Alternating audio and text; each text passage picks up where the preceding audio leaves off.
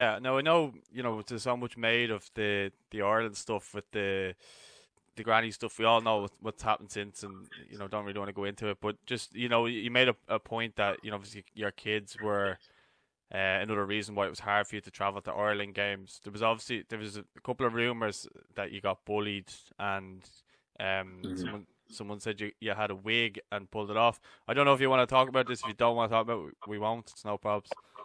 I was absolutely never in my life bullied at Irish setup ever. I have absolutely great fond memories of my time there. The times I went there, I absolutely loved. I loved every minute of the trips I was on.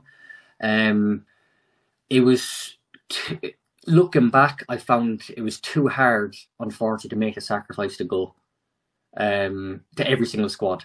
Yeah, Um, I must have been called up for double amount of the times I was there. I just couldn't make the sacrifice. It was just virtually impossible. And it came to me picking, my kids or myself, and uh, I had to just go be with my kids at home. I couldn't just I couldn't be selfish and make that move over to Ireland. There was times I didn't, times I couldn't, and obviously I was not happy with the way I parted, of course not, and I've said that many times and it's well documented that I haven't. But I think at some point it's going to come to a head one way or another because I couldn't be consistent with going over there. And I speak to at the time I stuck Glenn Whelan and John Walters and all that stuff, and I always said, look, yeah, I'd love to go back, and I wish that it didn't happen that way. But in the moment, that's just the way things worked out.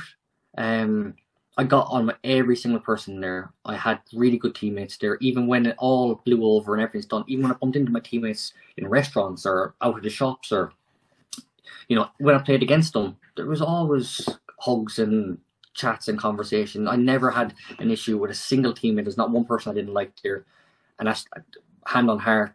There's not one person I thought was a nugget, not at all.